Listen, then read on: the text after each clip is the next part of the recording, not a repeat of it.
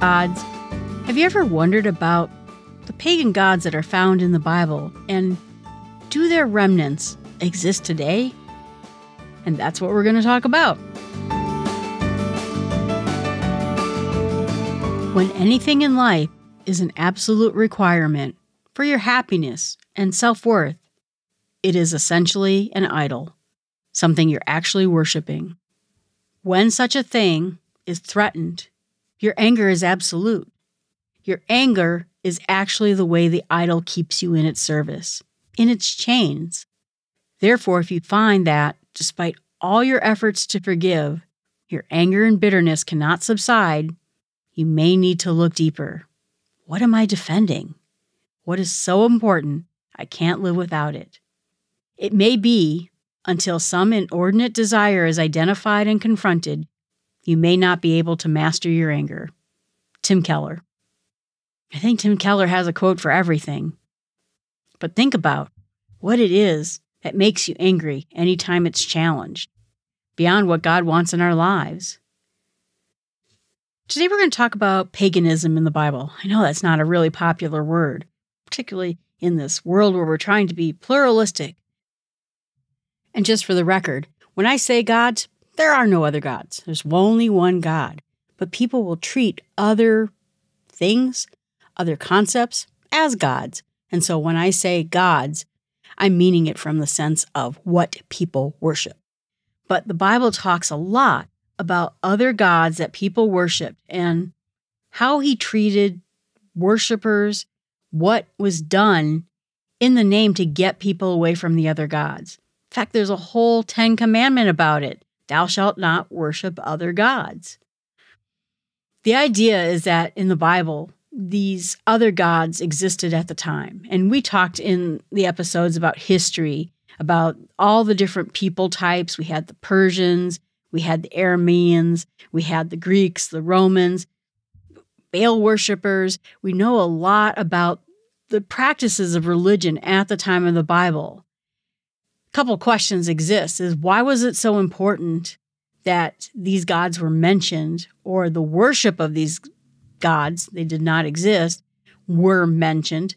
And do they still exist today? Is there still a worship of these types of things?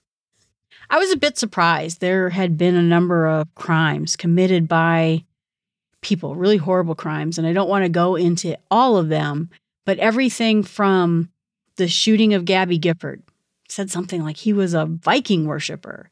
Then there was another shooting where the person said that they too were worshipers of Viking gods. And I thought, how did this happen?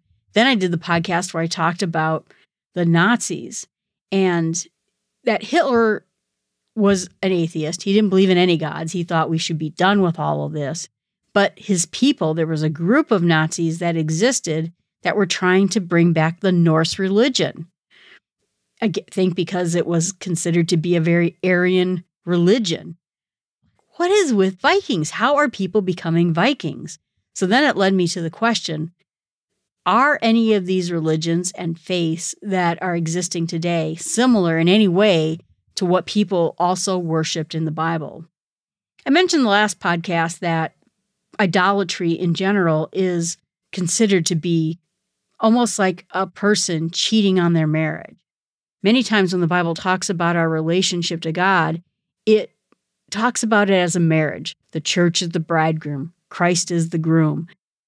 When Hosea was forced to marry a prostitute so he would understand idolatry because that is what the people were doing to God. There's all sorts of relationships in there about cheating on a marriage and how the worship of other gods is like that. It's the ultimate destruction of a relationship in a marriage and our relationship with God. And then I came across an article, which I'll put in the show notes, but it was talking about modern day paganism and how it's coming back, that there are more people who say they worship Wicca, Viking lore, than have existed in a long time. I mean, this used to be just a scattering of people. Heck, I was even seeing about how the Jedi religion has a number of people who say they worship that. I think it's more of a joke to most people. They just don't identify as anything, and they think it's funny that they're a Jedi. But in reality, there are people who are beginning to say they believe in some of these older, ancient religions. And some of it has to do with the fact that they don't want to be in the Christian faith. And so there are people who say, well, I'm a Satan worshiper because it's the opposite of being a Christian. I just want to be contrary. I want to be countercultural to the Christian culture. And like I said, I met someone, I used to work with someone who said he was a Satanist. And when I asked him to explain, what it is he believed, he just basically said that he was an atheist. He just wants to be against anything Christian.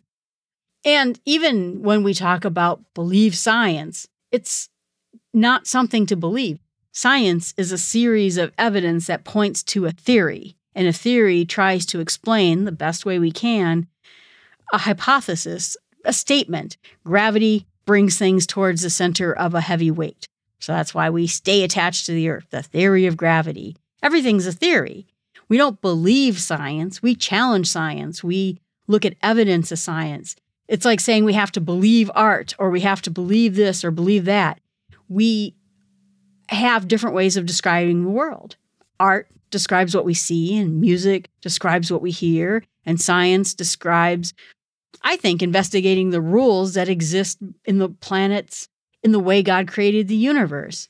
But all these things are taking us towards, or trying to take us towards, a paganism of a kind.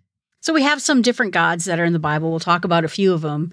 The first one is Baal. That was the one that was mentioned quite frequently. A lot of people were Baal worshipers.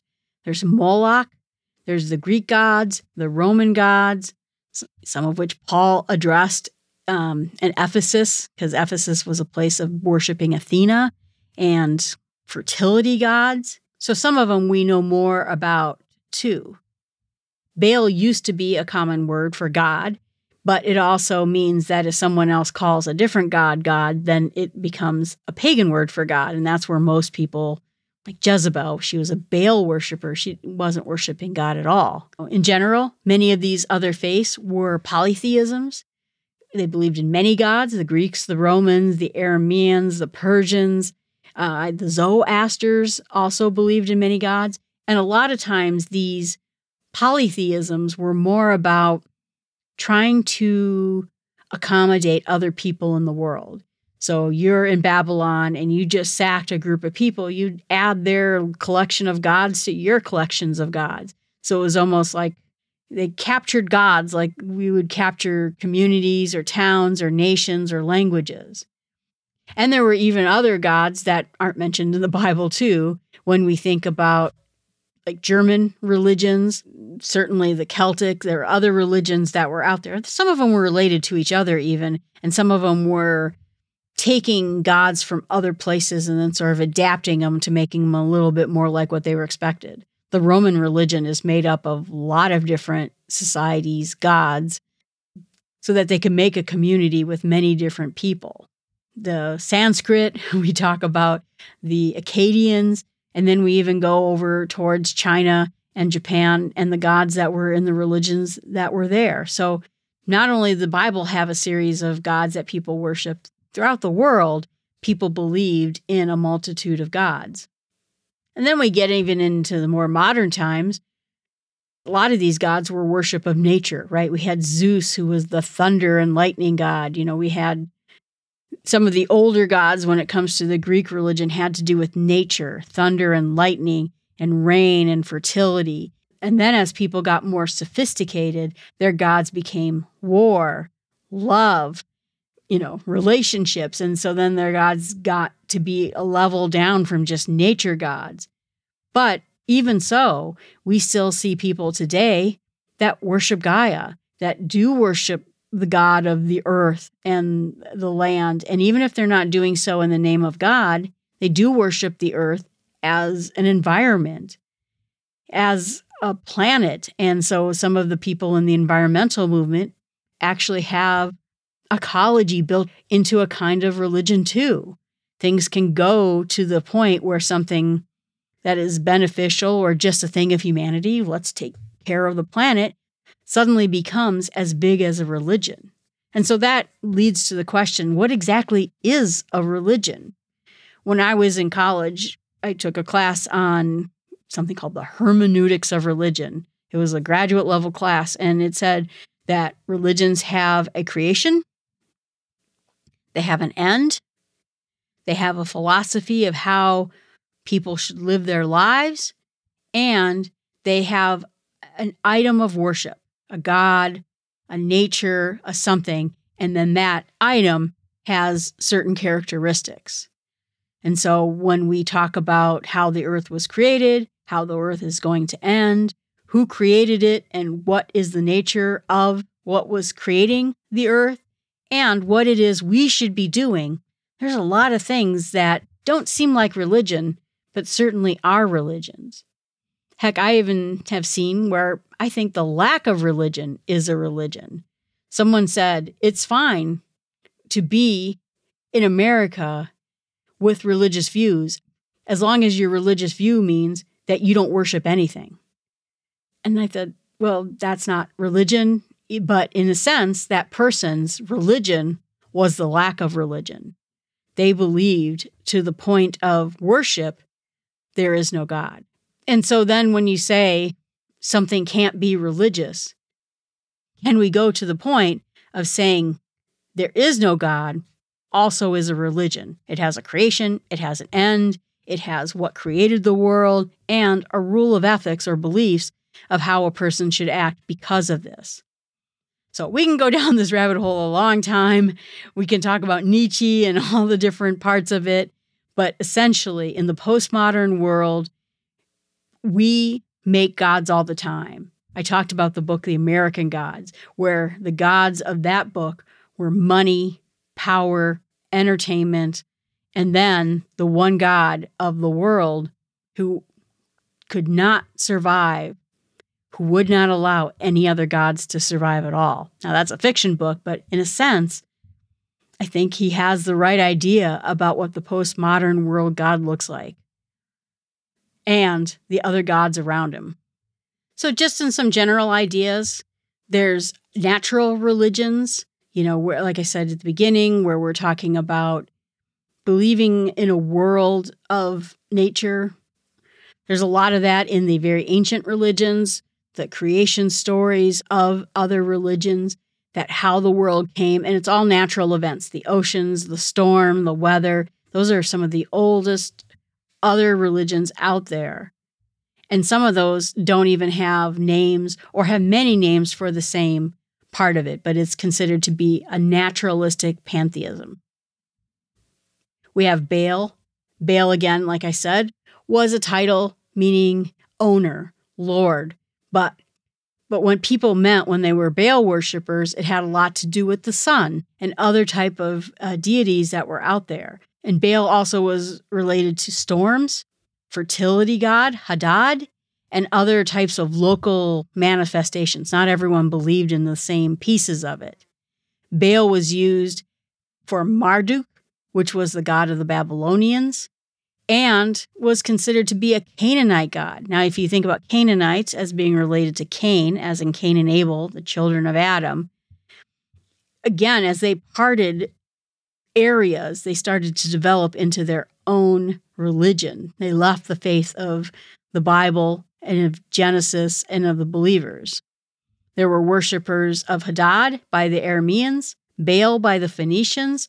There was Baal Zebub, which we tend to think of as the devil, but that had to do with the Lord of the Flies, meaning that these were worship of other people. It was the God that Elijah primarily went up against, trying to show everyone, my God is real. What you are worshiping was the Lord of the Flies, meaning a pile of poop. That's where flies come from.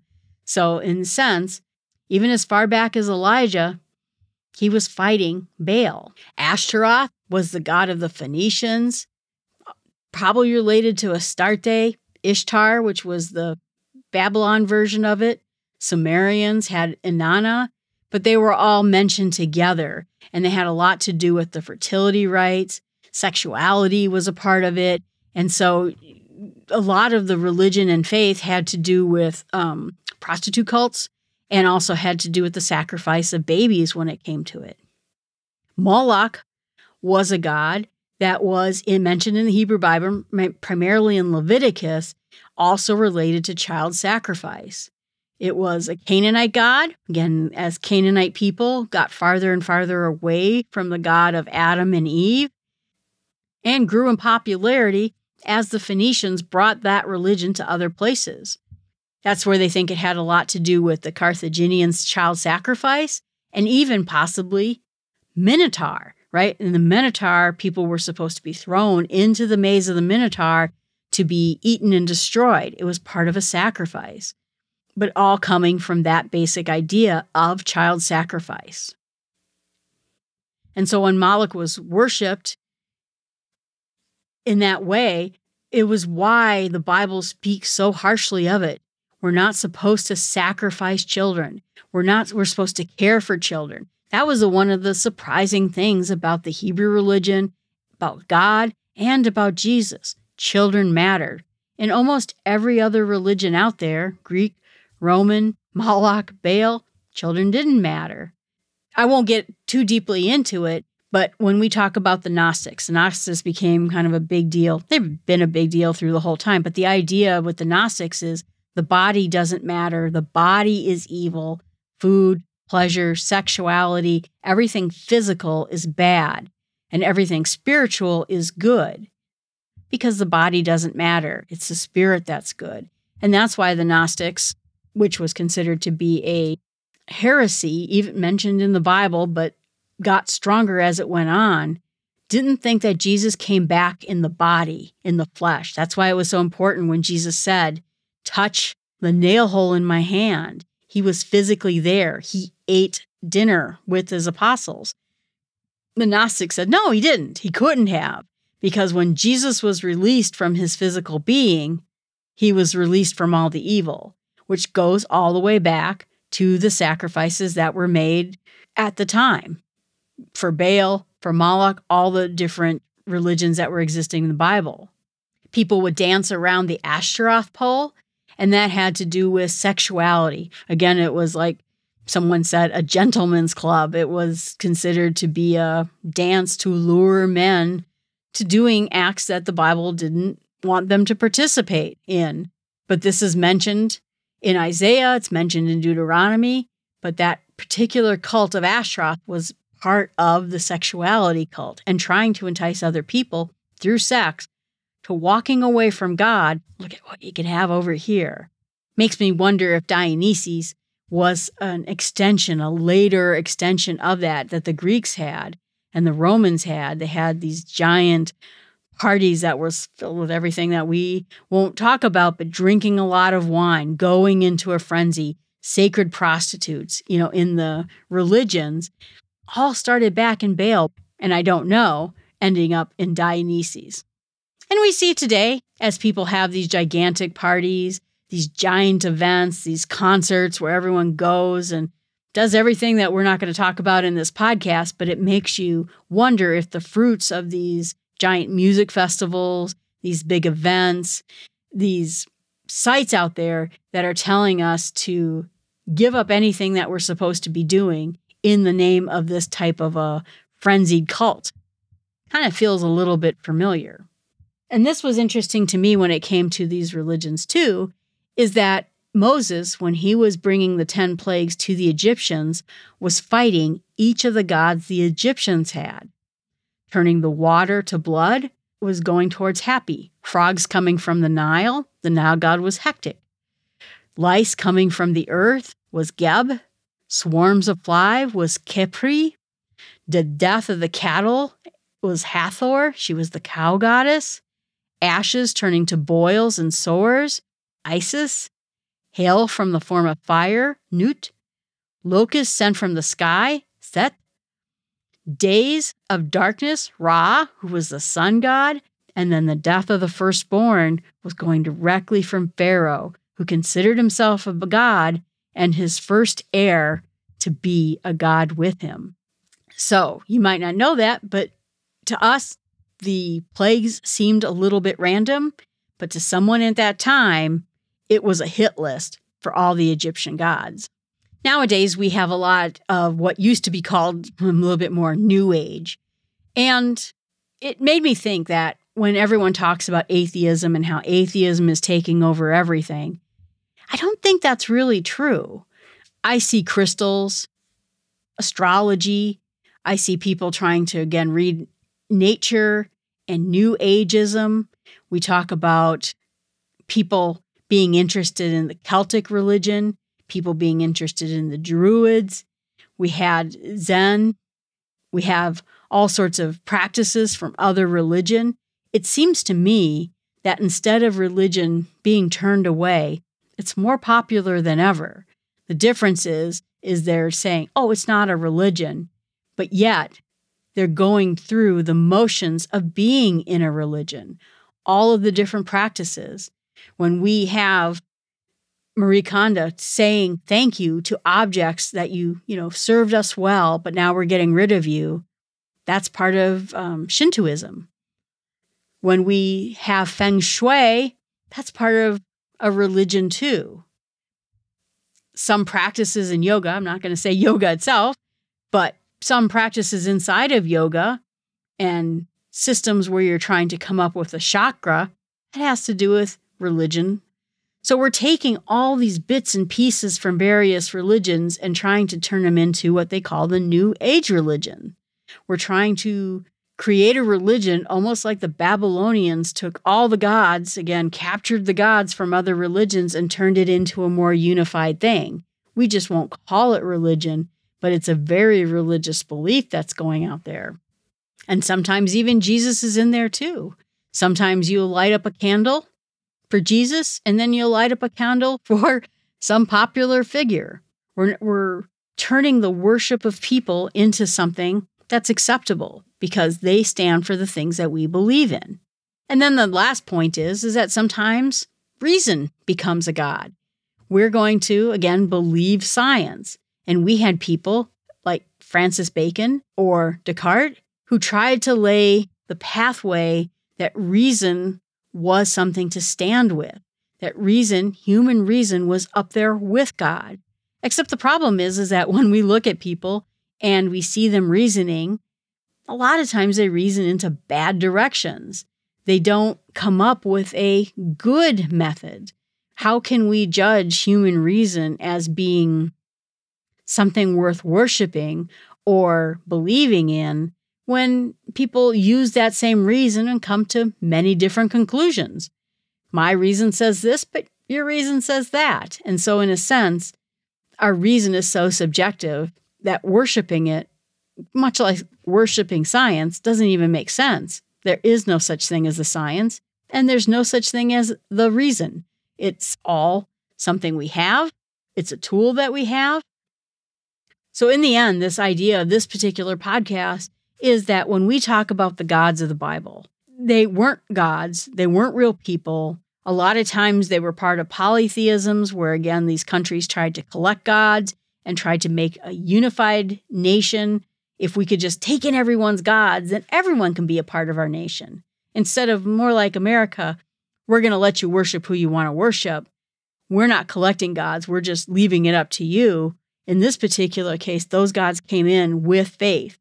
When we talk about the northern kingdom of Israel, the reason it was in so much trouble is because it had been sacked by the Babylonians. It had been attacked by so many nations.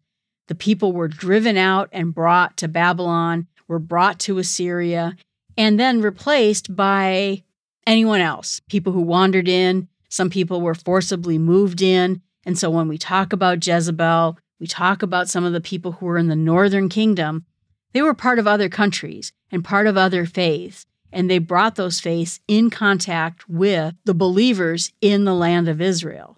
And that's why when you hear people talk about the northern kingdom or Samaria, because essentially they had already been corrupted by these northern other country religions.